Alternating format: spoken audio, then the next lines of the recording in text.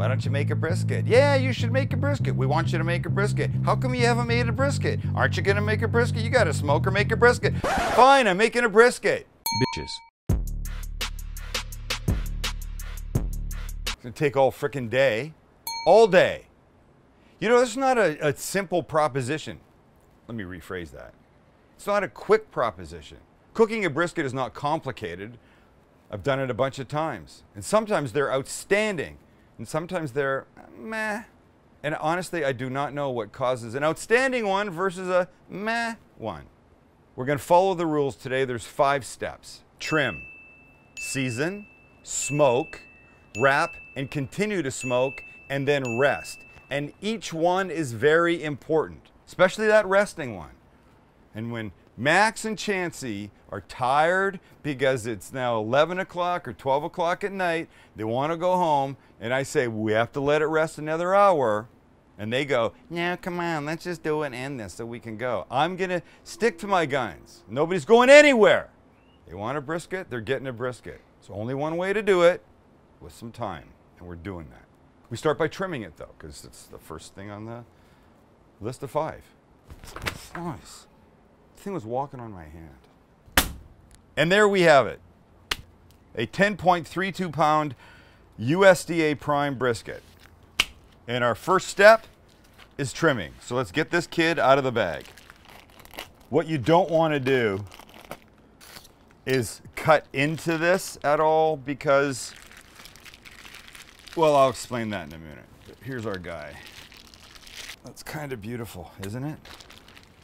I know there's plenty of people that could not get their head around this, but. So here's what we need. We need to address the fat. Fat is good. Fat is clearly our friend, but we don't want too much. We gotta clean this guy way up. And if we flip the guy over this way, you can see what's here. This is called the heel. This we don't want, so. And what you don't want to do is you don't want to make holes where fat used to be, because that's just going to be a spot that the seasoning can get trapped and it won't cook properly. So my first step is usually getting rid of this guy. So with my knife fairly flat to the brisket, I'm going to come along like this. Let's just take off these extra little bits that we don't need. This is basically silver skin, and that fat is not going to render down and not do good things for anybody. So this is kind of the easy side. We've taken this guy down quite a lot. We're getting rid of the little bits along here. I'm okay with many of them, but not all of them. And now we have to start dealing with this. And one of the things I like to do is I like to make a fairly important cut along here, because once you do, you're going to start to see how much fat is there, and you're going to be able to give yourself a level on what you're going to keep. Look at this. This is crazy, right? Corners are not helping anything because they'll just start to burn. So this up here is the decal. When you look at a brisket, there's 2 parts of it. This is called the flat because it's flat. And then you come up here to this mountain, and this up here is called the decal, and this is the point. And there's this layer of fat that's going to run underneath this pointed part here that's going to add tons and tons and tons of flavor. The flat is always less juicy than the point is. I'll admit, I cut too close there. I didn't want to do that, but now that I have no choice but to live with it and admit it. Amateur. Total amateur hour. And down here. Barbecue YouTubers all over the world are are screaming. gouging out their eyes. Oh, is there a smoker ready? Smoker's up to temp. 250. There it is. Okay, I'm starting to feel pretty good about this. Look, I don't trim like the competition guys do. In fact, I don't trim like a lot of people do, and I'm sure there's somebody out there yelling at me right now for doing something wrong, and hey, I can hack it. Look, I've cooked great briskets and I've cooked okay ones, and I never know quite what the difference has been. I'm just trying to do all the right things today to get us some very delicious brisket to eat. Before we do anything else, let's check out how much this guy weighs. It was 10.32 pounds before. It now weighs, I don't know if I can do this. It now weighs 7.9 pounds. We took almost 3 pounds off, so just know that. Be prepared for it. Don't be saddened by it. Now we season. All right, so our guy's good. And right now, we're gonna make a seasoning for him. It's very important. The Central Texas guys use only 2 things, kosher salt and pepper. That's it. I like a brisket to taste like brisket. We'll make a barbecue sauce for it for dipping in after, but I kind of like it not to be too fancied up. So we're only gonna add 1 extra thing. So in my shaker, I'm gonna put equal parts of kosher salt, black pepper, and garlic powder. So again, somebody's out there going, dude, you've already made a mistake. You can't possibly be using garlic powder. Well, guess what? I am. Then we'll shake this up, and then we will season liberally. We're not gonna go crazy, but we do want a nice coating of this all the way around. You just use your hand to keep it from going off the edge. We are gonna do the edges, of course. You know, like here for sure. All these sides definitely get. If that fly gets any closer. There's a fucking fly on my camera. Jesus, flip them over. Salt, pepper, garlic. Really, in my world, this is all you need. Again, I'm not from Texas. I'm not a barbecue guy, but I do feel confident that a simple little seasoning like this is pretty much all we need. Okay. There it is. A little pat, a little love, and we're ready for the smoker. And we're on. Lovely. I'm gonna put the probe in so we can keep an eye on our temperature. There. We'll close it up. The smoker's set to 250 degrees. We're looking for an internal temperature when the brisket is finished of between 200 and 205 degrees. The brisket professionals will say 203 is perfect. Hell, if I can get it to 203 and it's perfect, I'll be a very happy. Jesus, can we go in? I'm fucking dying. Can we the sun please? is directly on my back Okay, right well, now. let's go in and talk. There's a whole house with, what's it called? Air conditioning? Air conditioning. It's 1,000 times better in here. 1,000 times. All right, so here's what I was saying. Smoker's at 250. We want the final internal temperature of the brisket to be, we'll make it easy, we'll just call it 200. So here's what's gonna happen.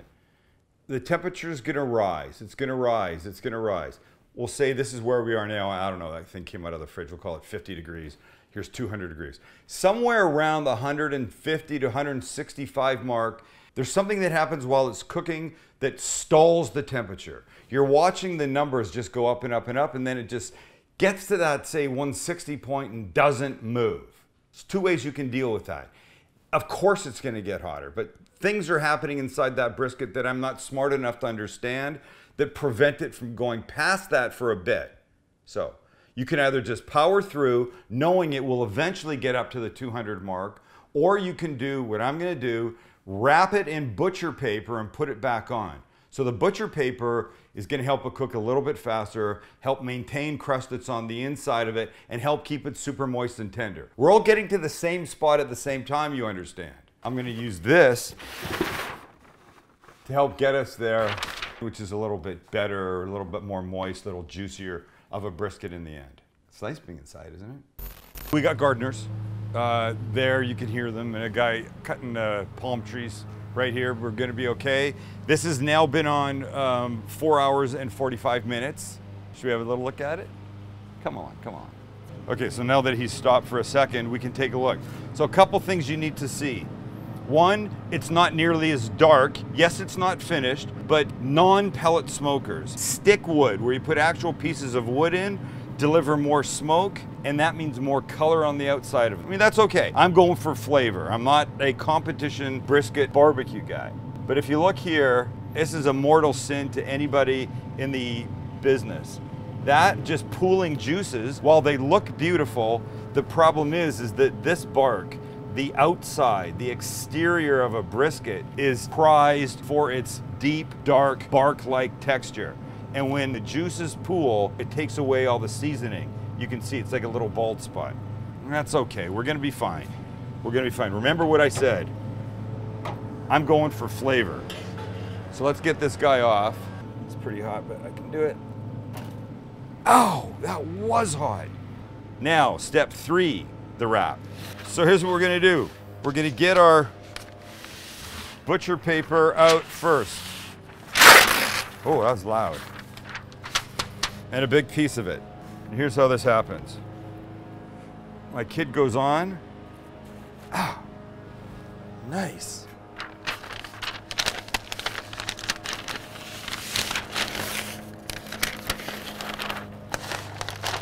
And now it goes like this. Like this. Come on in, fellas. And like this. There we are, a nice little package that now goes right back on the smoker. And we're still fat side up, that's important. Leave it like that. We close our lid and we pray. I didn't put the temperature probe in. Screw it. Because here's the thing, that will just give us a guide. At some point, it's less about temperature, but more about the tenderness of it. So I'm gonna start checking with this, what's it called? Thermometer. I'll start checking with this in a 2.5-ish, 3 hours. We'll just get a little idea of what's going on in there. We want this to go in when it's like butter. That's what we're looking for. It's at temperature now. I could eat this and not get sick. But I'm telling you, it's less about the temperature and more about the pliability. You want it soft and jiggly. And honestly, briskets for me have been a crapshoot. So we'll find out. It's looking good. We're tracking in the right direction. The question is will it come off the way that we want? And if it comes out to be a complete piece of shit and a horrible chunk of meat, this episode will never see the light of day. I'm decided I need to put the probe back in. Because I'm flying blind here. And you would not shut your eyes and fly plain. I need some idea of when this is getting close. And look, the ultimate test will be taking this guy, sticking it in and giving it a wiggle, and if it goes in easy, then good. But I still want to know what the temperature is. Because you two guys are gonna f off again. And I'm gonna have to call you and go, oh, it's getting close, come back. Sorry that I'm here by myself, manning the fort. That's what she said? Just stick it in and wiggle it. Shut up, stupid. I'm going right here. Do you want to get closer, or can I just do this by myself? So we pick a side. I mean, who knows? Even this. Even that's freaking questionable. I'm sure it went into brisket, or there's a big clump of paper there. Maybe I need to live in Texas for a few years. All right, time to make barbecue sauce for what we hope is an amazing brisket. Not to go on it, to dip it into after.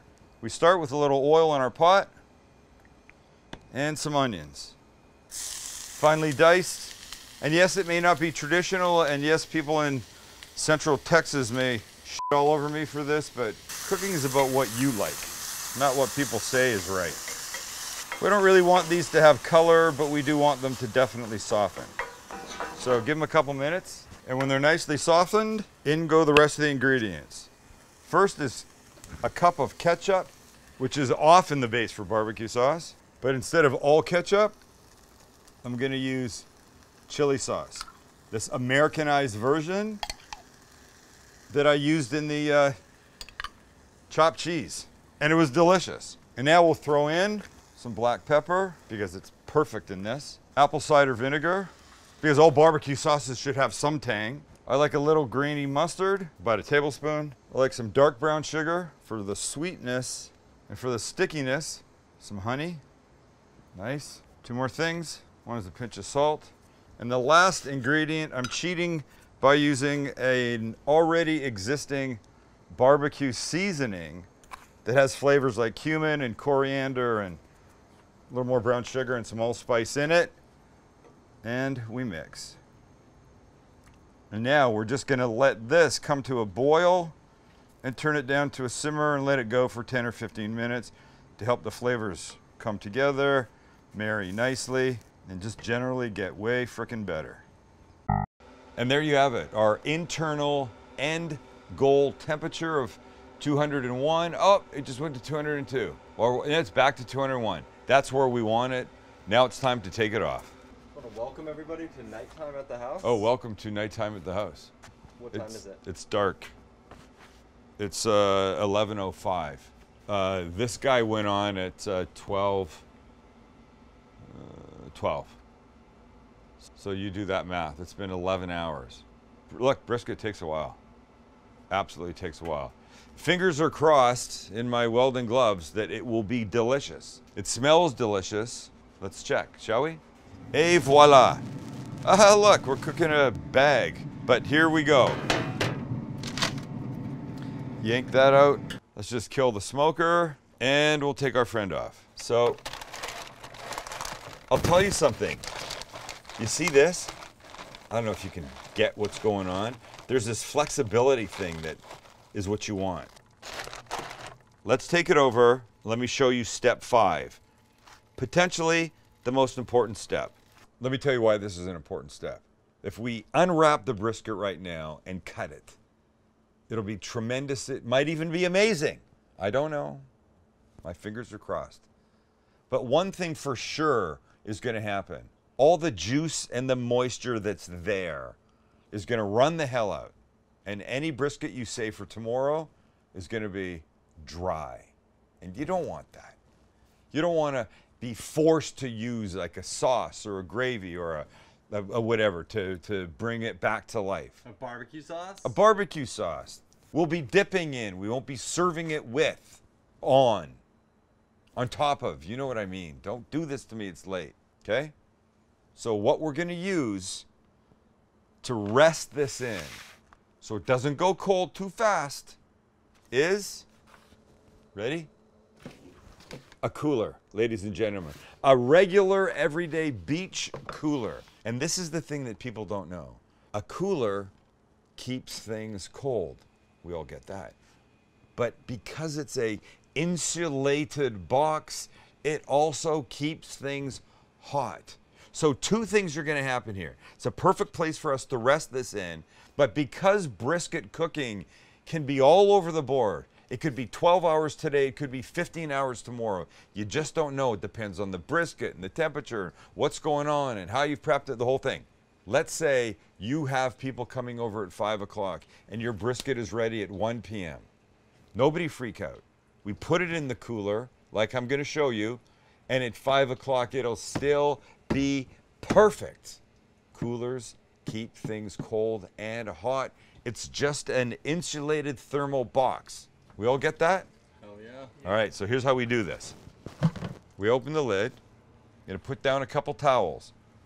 A couple beach towels will work, or what are these? Hand towels. Kitchen towels. Kitchen towels. Hand towels.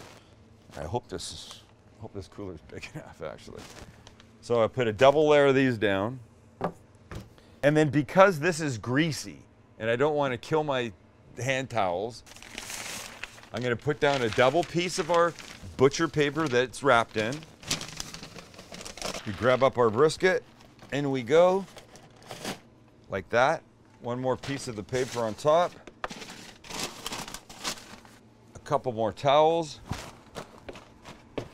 And we're done. Let me tell you, your resting time should be 2 hours. It's going to be fine. Please don't think it's going to be cold. Sam, it's going to be cold. I just explained it keeps things hot. 2 hours. Give it a chance to do what it wants to do. Relax. All the juices are out on the outsides. They come back in. Everybody's happy in here. If you got an hour, you go an hour. Let's just say you've been drinking. There's been extracurricular activities. You cannot wait. They want to eat now, Max. What do you say to that? It'll be warm. Chill. I'm saying, what if they're like really like effed up after a fun night and they want to eat now and they don't want to wait? Go ahead. No, they can't. Max says you can't. I'm telling you, you can. Don't expect great brisket tomorrow, but if you're really having fun, you'll probably eat the whole thing anyways. You're going to see us again in an hour and a half, all right? Boys, what is our ideal resting period for a brisket?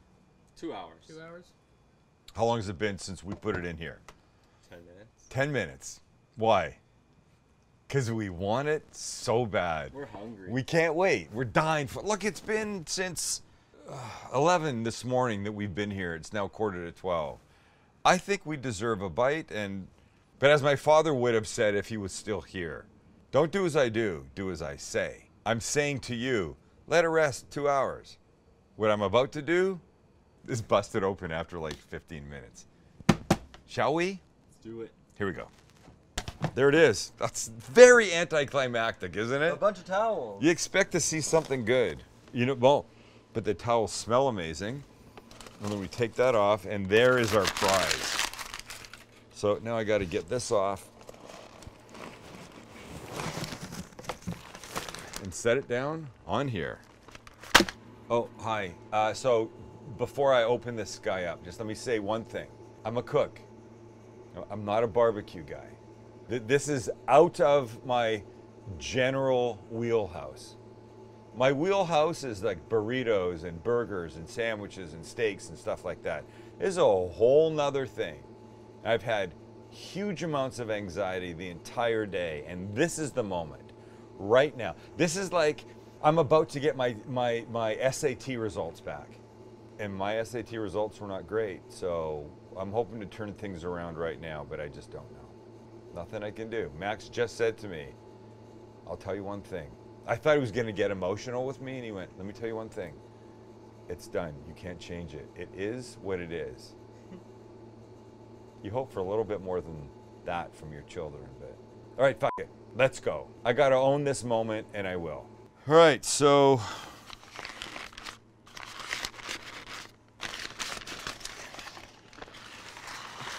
Oh. the looks aren't everything. I mean, look at me. Jokes. Okay, but what just happened there? Let me try and do this. The Hold jiggle? on. The jiggle. Oh, mother effer. I got to get this off. In 1, 2, 3. Ow, it's hot. But it's quite pretty, isn't it? Fucking beautiful, man. Wow. So let's just see if it. So there's more jiggle here than I've ever experienced. So I think that's a good thing. So now here's the problem that we have, ladies and gentlemen. This is the flat, and this is the point. And the direction of the grain runs sort of this way and then this way. So we need to make a decision on how we cut this. And a serrated knife is really the great way to go. And while I don't have a Cooking Guy serrated knife in my hand quite yet, there's a chance there could be one. We got to figure this kid out. So somewhere around here will be good at separating point from flat. So let's just go about here. Oh. So that was a very, very happy feeling cut. And let's look. So a little smoke ring around here. Not a ton, but enough that I'm okay with it. Now just remember, a pellet smoker does not deliver the same amount of smoke as a stick smoker when you put like actual pieces of wood in. Oh my god, the juice But right look now? at what's happening here. Okay, can you just Holy crap. super close up on that or something? Oh yeah. But let me show you what a good sign is. Oh my God. Whoa. Holy S. We're all eating big tomorrow, boys. That's crazy. All right, so now I got to cut this kid. Hold on. We're going to a couple pieces out of the flat first. All right, so let's just take a piece right from here. Oh. Do you see? It's just pouring out. One more, one perfect one here. And then I'm going to show you something that we'll see if it can do this. So here's an important test. Does it flop like that? That, I don't know the technical term, but that's the flop test. And you want it to flop? You want it to relax down on the sides. And you also want this to happen. Now I've already started to F it up. You don't want it to fall and break apart under its own weight, but you want to do this and then have that happen. That means there's enough texture to it without it being too soft, which is a sin in the barbecue world. I need a bite before I get anywhere else in this. All right, here's the plan. All three of us are having bites at the same time. It's like we're like cheersing. Oh my God. Max just freaked at a nighttime moth. Hold on, let me put these on here. I gave you each a paper towel. Chancey, take one. Thank you. There you go, big boy. Oh, Okay, hold on. Oh my God. Hold on, I got mine. Ready? 1, 2, 3, go. Oh my God. Wow. Melt in your fucking mouth. Holy shit. Oh my God, that is ridiculous. So worth the 12 hours. Oh my God, wait, the barbecue sauce. Remember the barbecue sauce? Oh yeah. I made it, it's cool now. Honestly, the flavor of this is so magnificent, you don't really need that. But who's to say that a little of this isn't gonna be damn good? And I know that the little chunky bits that I like in this are not that common, but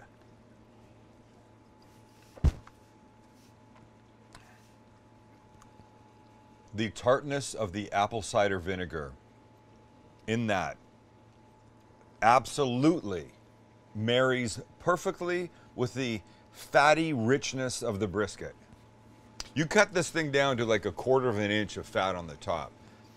You don't need more than that. Trust me. This is mental. Okay, so one more thing. Look, this is the, oh my God, the fat here is just like insane. This is the flat part. This is the thinner part. This is the part that would dry out quicker. But when you can do this and see the juice running out of the flat part by itself, that's very special. This part here, the point, you assume is going to be juicy. You don't always get that with the flat, but with the point, watch how little pressure this needs. It's like, it's a rainy day in Palm Springs. I don't even know what that means. That's But fucking oh wild. my God. I'm gonna cut a few pieces. We're gonna have a few bites. We're gonna say goodbye. All right, let's just recap what we've learned today. A brisket can be an absolute pain in the ass. Expect more time than less. Expect about an hour per pound in cooking time. Pre-trim weight.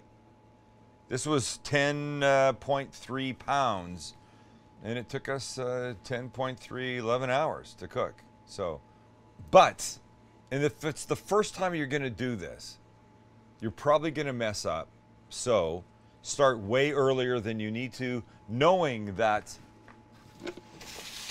a cooler can be your best friend for holding and maintaining the temperature and the integrity of your brisket for as long as you need it to, which is easy 4 or 5 hours. It's late, we're tired, but this was our reward, and this could be your reward.